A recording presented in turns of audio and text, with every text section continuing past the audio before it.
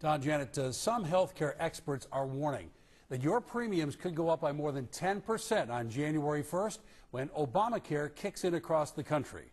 This is on top of those annual increases we've seen in insurance premiums the last few years.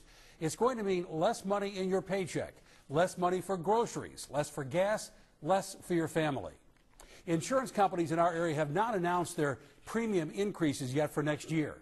One local expert says the public is very much in the dark about health care, and 2014 is fast approaching.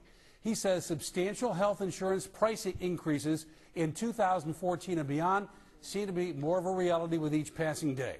So I put that to Senator Schumer and Mrs. Slaughter.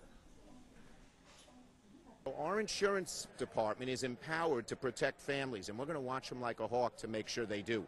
Because if they don't, these rates could go through the roof. Is it because of Obamacare? It's in part because of Obamacare, but health care costs have been going up in double digits for years and years and years.